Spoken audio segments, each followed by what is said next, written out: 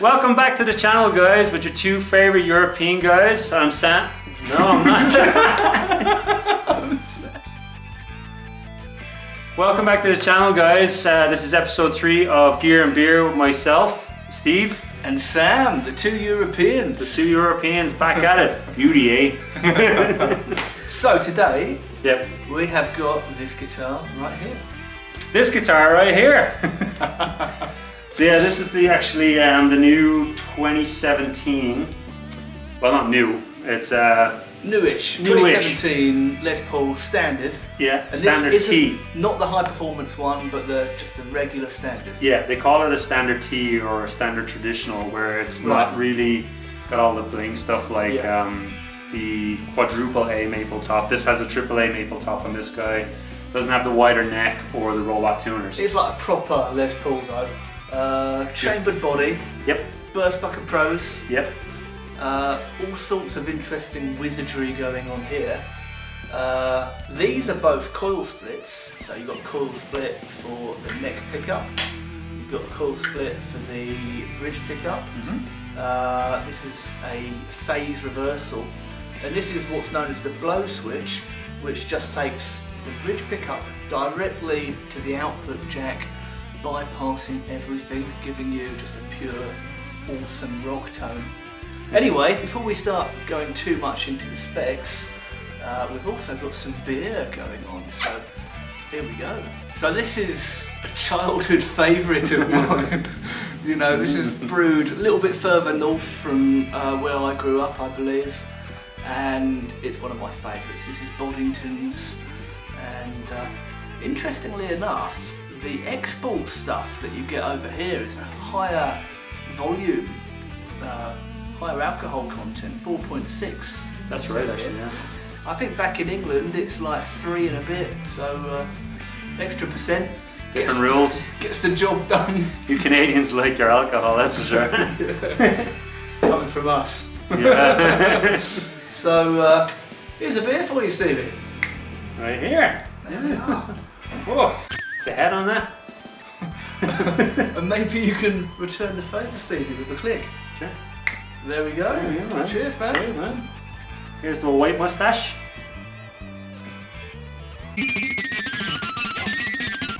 Oh yeah, man.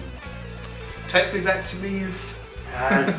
It's proper stuff. Put some hair on your chest. I love how smooth this stuff is. Like it goes down so nicely. Man. Too easy. Especially with a higher percentage alcohol. Oh my goodness.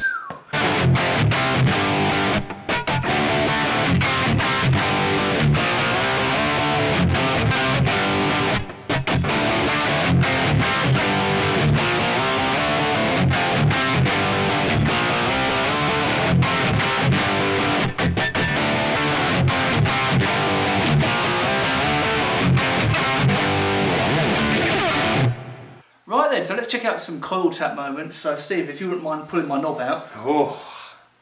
There we go. What are friends for?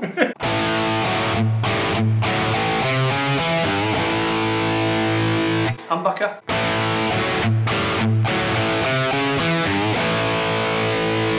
Okay, and same in the neck position. Let me pull that knob out as well. Oh, fantastic.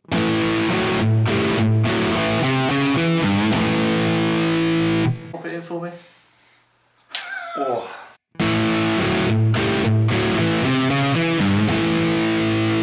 Okay, and here's the phase switch.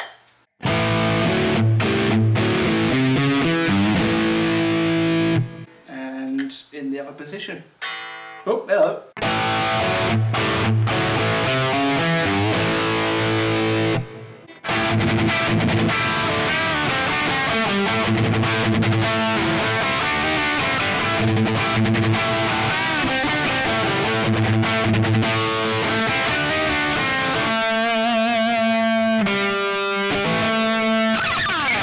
Okay, here's a few tones for you. So starting with just the bridge pickup, none of this fancy business going on, just straight up.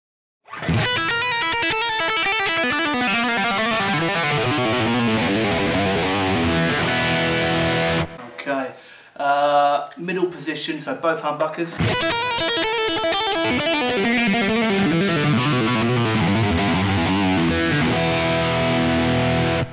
And the old creamy neck pickup.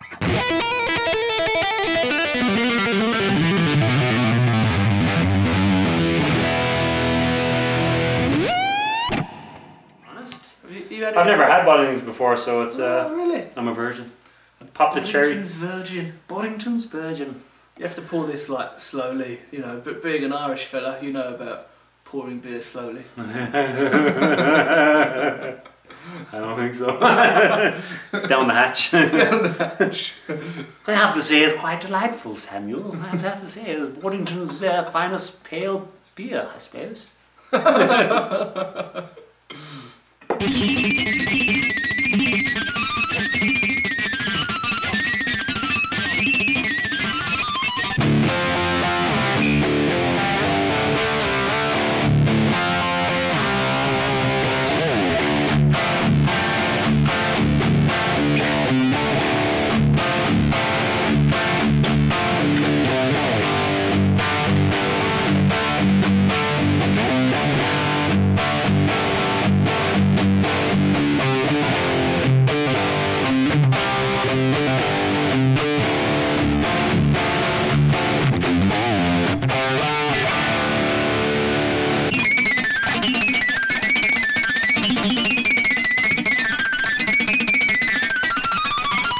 And the other thing that we're going to feature today is one of my favourite little gizmos. This is the Yamaha THR-10X, which, you know, we're playing through another one. I've got one behind me, plugged in. It's always plugged in. Pretty much all of my YouTube stuff goes with that Yamaha THR. Can't say enough wonderful things about this amplifier. Yamaha have got some of their highest end speakers in here and some amazing amp modelling. And it's just my favourite little practice amplifier. So all the tones are coming from this thing today. Okay, so on the THR, there's a really nice sparkly clean setting that I've gone to now. I've gone to the neck pickup, I've split it, and I've reversed the phase, and we get this.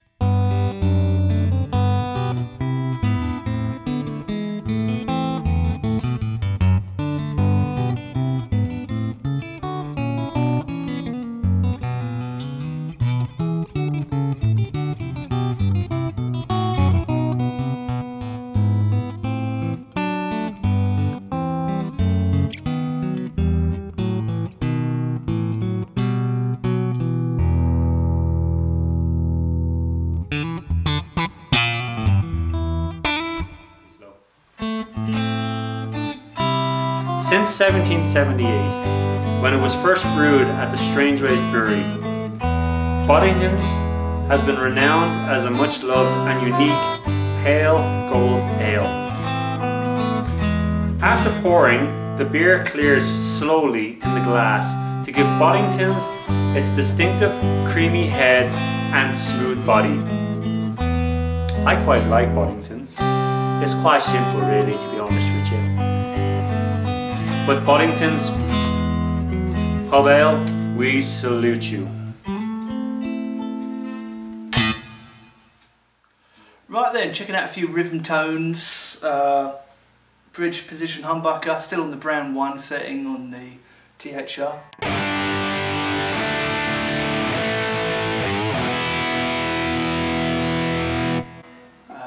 The two pickups together.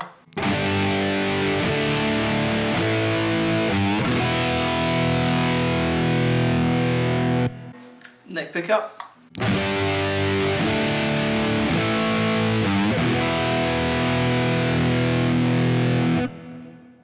So moving over to a different setting on the THR, this is the Powerball 2 model.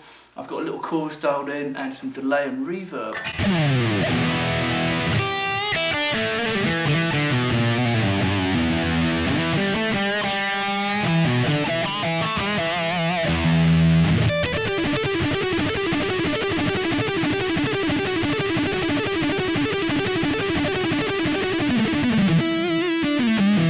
Pros and cons then, Uncle Stevie? What can I say? Pros. It's a Les Paul. It's a proper proper Les Paul. It's a Les Paul. It's one of the greatest guitars of all time. Yep. The Gibson Les Paul. You know, I think your nan would recognise that shape.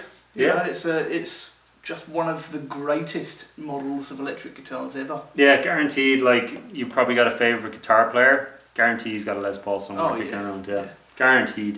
You know, I don't think it's even got any cons, to be honest. No, and I mean, like, some people will have cons if it's to do with the change of the pickups, or if it's a change with the chambering, or if it's a change with the colour. You know, if it had the robot thing, that would be a con for me, but it doesn't. They've sorted it out. I really like all of the modern features they've done to it. I like that it's chambered, it doesn't kill you when you're having to play for 2 hours. I love all of the fancy business over here. I like the cosmetic changes that they've made. I think that's really cool. Yeah.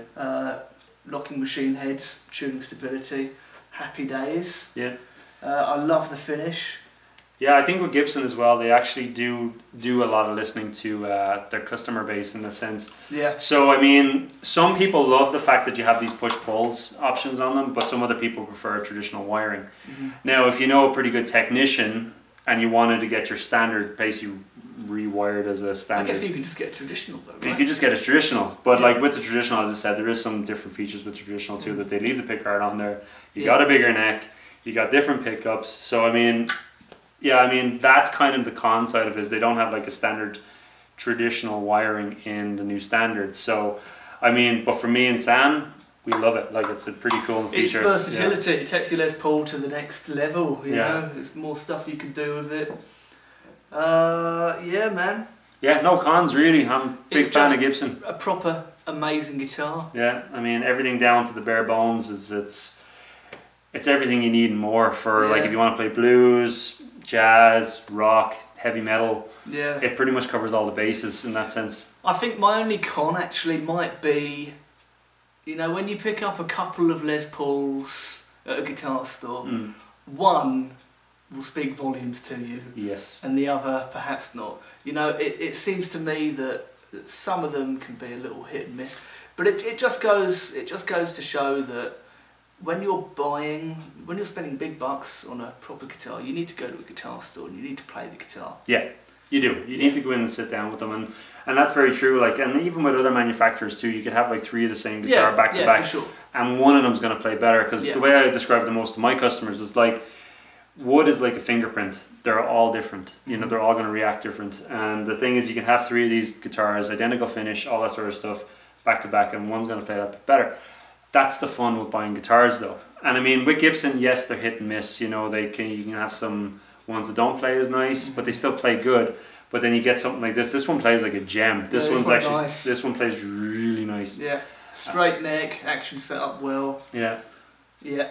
We learned from last week that we have the guitar set up this time. Last week's guitar wasn't set up. But yeah, no, it's all set up. But I mean, yeah, I mean, pros and cons. I mean, everyone has their opinions. We're Gibson guys. We like Gibson. We're big fans.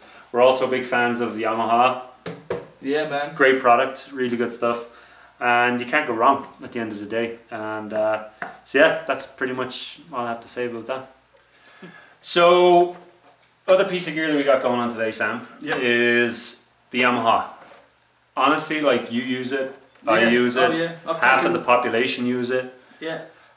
This one in particular is the 10X model, where it's actually more of a high gain. Yeah, the high gain version. Yeah. There's 3 versions of this. There's the THR10, which is kind of does it all really. Yeah, middle of the road. The THR10X, which is geared towards like the high gain shredder type. Yeah. And then there's the 10C, which is like the bluesy voiced. Yeah, it's like a Vox Fender. Oh yeah, it's got like different models of you know, classic amps. They've all got the same effects units. You know, you've got delay, reverbs, and chorus flanges. Yeah. All of that business is all built in. Yeah. And I just love how portable they are. I've taken these on tour. It's been like my dressing room. You know, have a little warm up amplifier, have a little shred in the hotel room. You know. And they weigh nothing as well. They literally, they're desktop amplifiers. Like, you can carry them anywhere. And also, it takes batteries too.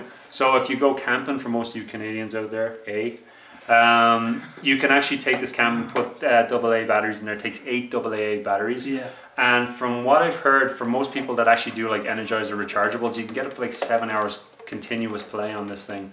And it's got great speakers. You know, yeah, if you're just like playing music through it, it's superb. Yeah, no, it's killer. Like I'm a big fan of these, and I mean they haven't really upgraded them over the years. Like I started working in Guitar Works for 2012, and they started bringing these out. From what I know of, and they haven't really upgraded apart from the tonal patches on it, but the actual hardware itself, they've never needed to actually upgrade it because it's that good. There has been some predecessors out there like Black Star and Fender Mustangs and stuff like that kind of do the same thing, but for some reason Yamaha have this dialed in so well. They've got the great speakers in there. It's unbelievable. Like it's just insane. That's the thing about Yamaha. It's such a diverse company that makes great hi-fi equipment. Yeah. So they can call upon that as well as their expertise in guitar. So yeah, phenomenal little amplifier. Highly recommend. Yeah, and they're going for $400. Again, you can go see these guys up. Go see your Uncle Stevie. Up at Guitar Works in Cross Iron. They're $400. They do a 5-watt version, but it's only in the standard model, the cream one, and they do an acoustic model as well called the 5A. And the Canadian one, the 5A. But it comes with different. Canadian model. Yeah, but the acoustic one actually does come with different like acoustic mic modes. So you instead of getting your modeling modes like normally, it gives you mic modeling modes. So it allows you to get like a piezo versus like a straight on mic or anything like that too. So it's quite handy. So yeah, so let's play some more guitar.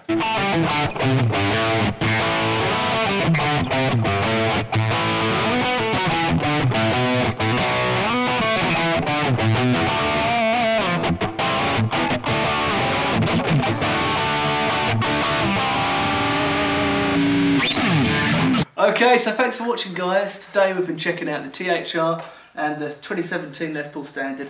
Thanks for watching. Yep. Leave us a comment. We'd love to hear what you guys would like us to potentially look at in the future. Yeah. And any things you might like to say, we'd like to read. Yeah, so, just keep the comments coming. So thanks for watching. See you next week. See you next time.